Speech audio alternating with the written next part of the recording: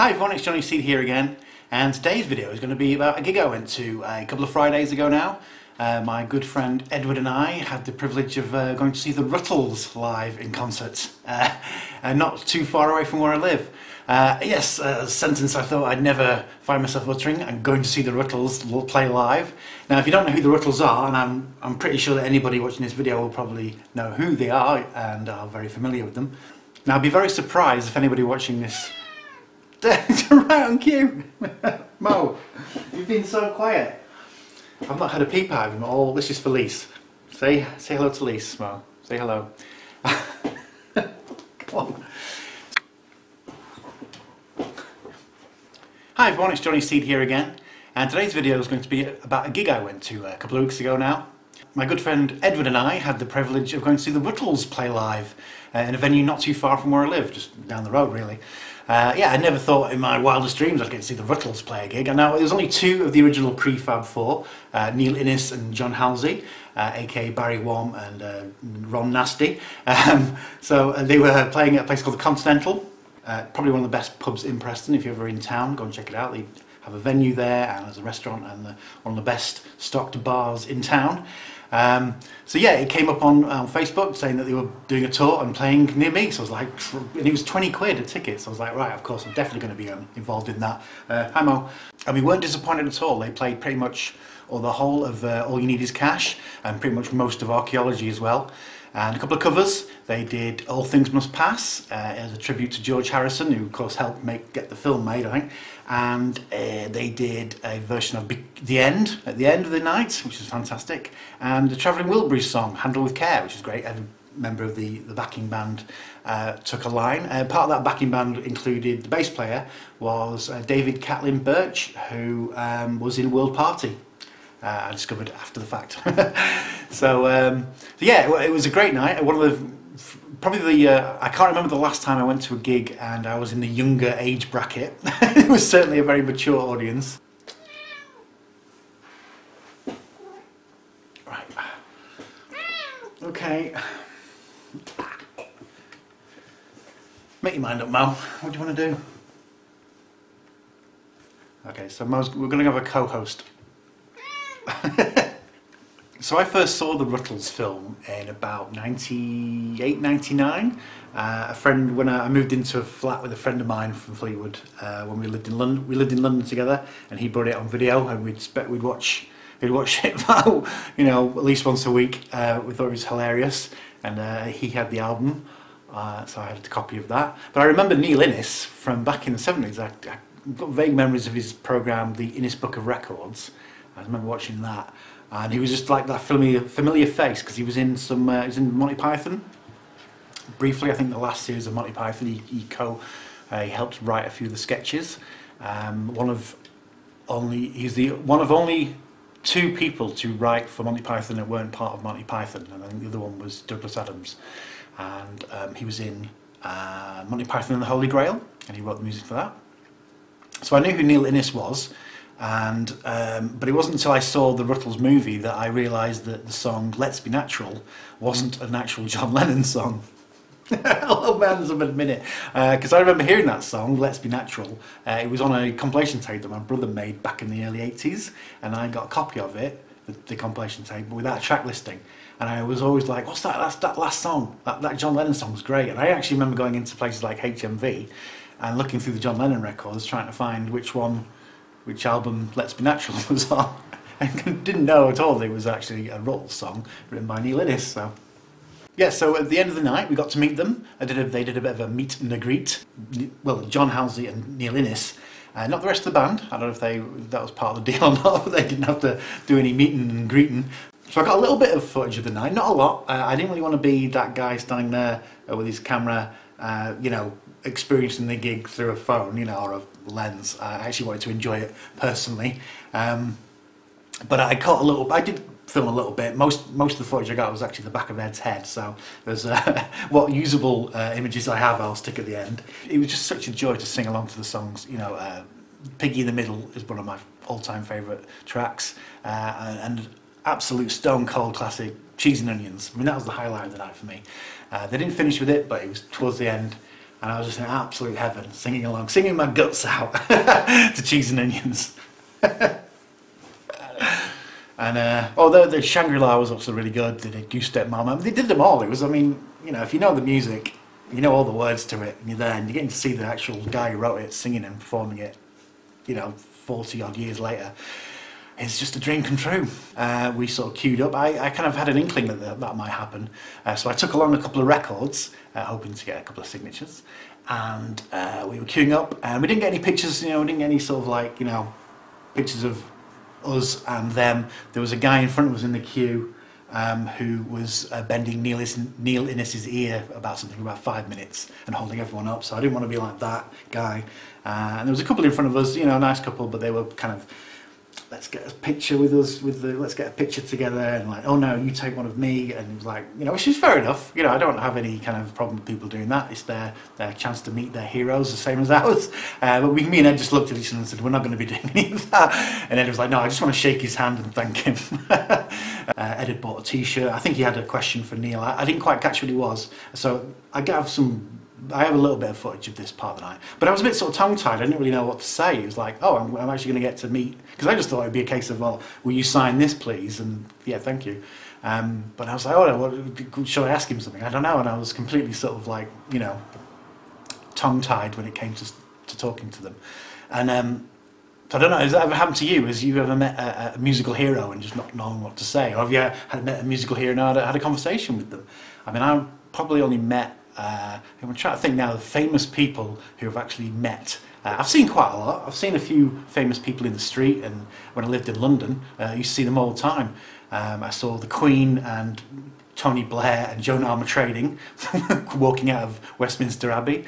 I've seen the Queen driving past in a car a few times.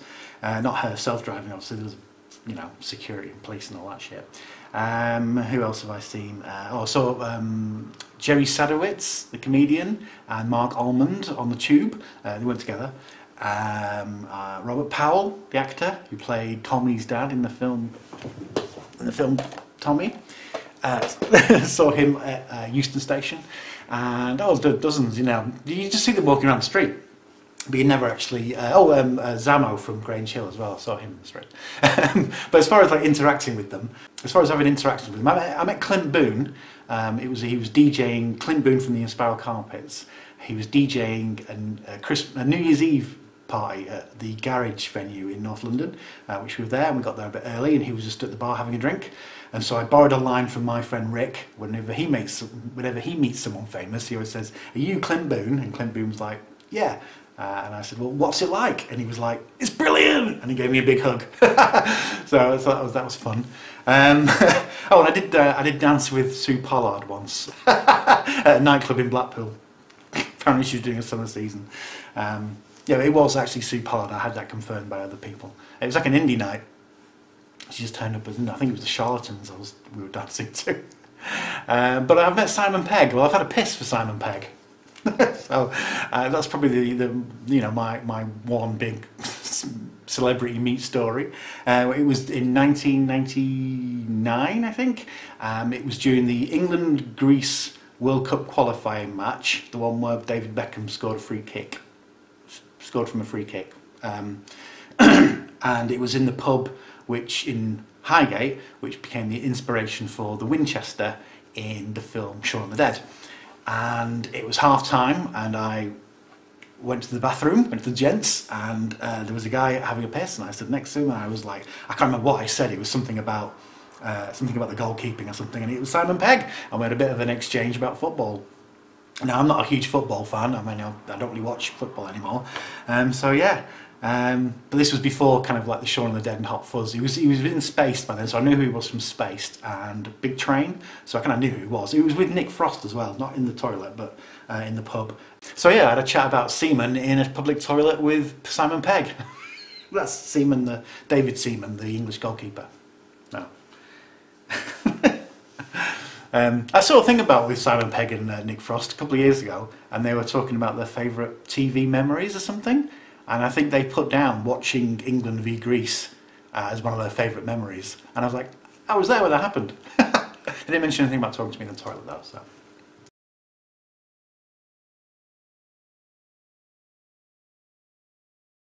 Anyway, so yeah, have you ever met a famous person? And did it go well, or were you just kind of like, bleh, bleh, didn't know what to say? Or did you say something you regret? I don't know. So while we're talking to them, I got Neil to sign my copy of Gorilla. You can see there, it says, "To John, love, Neil Innes." You may not know this, but John Halsey, aka Barry Wham, was actually the drummer on this album, Transformer. So I took my copy along and asked him politely if he'd sign it, and he said yes. And of course he signed it Barry, so this may be the only copy of Transformer in the world signed by Barry Wham. I might be wrong, but I don't. I'm happy to stick on with that claim. And he said, I showed it him, and he was like, "Oh yeah, Transformer, oh yeah." And he didn't seem like super happy. He said he got paid 36. Well, I'll show you the clip. I'm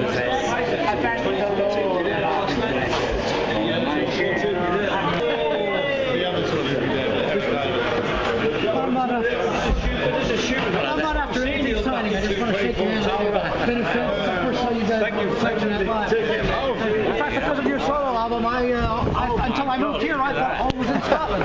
He don't look well, does he? He really don't look well. Signing this fantastic record that you played on. And to meet you. I just want to ask about. See, they spelled my name wrong on here.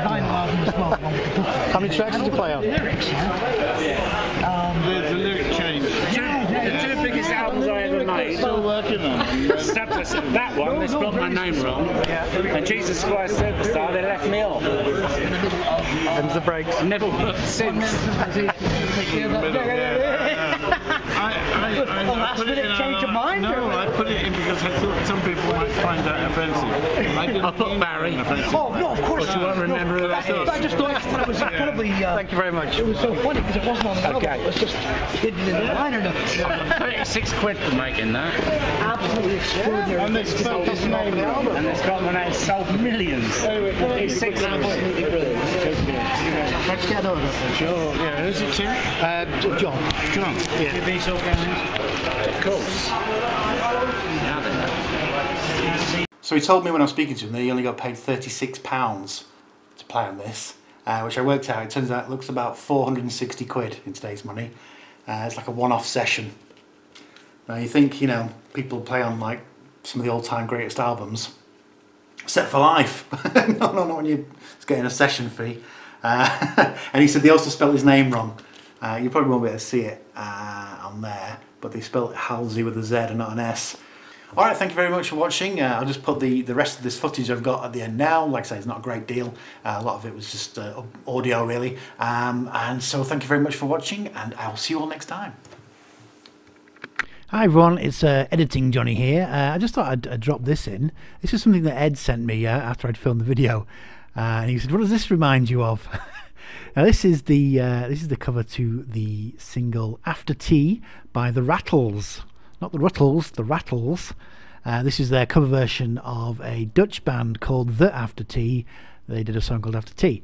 Yeah, and he said, "Does this not remind you of something?" And he was like, "Yes." I said, "It reminds me of the image from Sergeant Rutter." Where they were, which was the album which was obviously influenced by their taking of tea after they met Bob Dylan, of course. But yeah, so the Rutles image came out was from 1968. So quite a few years before the actual Rutles movie came out. So don't know if it's an influence or not. However, the thing about the Rutles, I mean, I know the Rutles from their 70s incarnation when they had a female singer, and they were doing a lot more sort of heavy rock. Heavy psychedelic rock. So if you like a bit of that kind of thing, definitely check them out. Check out their album The Witch. That's a fantastic song, and the track Sunshine Every Day is amazing. So, but the Rutles actually came from Hamburg, and they formed in the early 60s, and they played in the Star Club, and guess who they did gigs with? Yes, the Beatles. There we go, full circle. I just thought I'd share this with you because I thought it was mildly interesting. Okay, now on to some shonkily shot footage of the gig.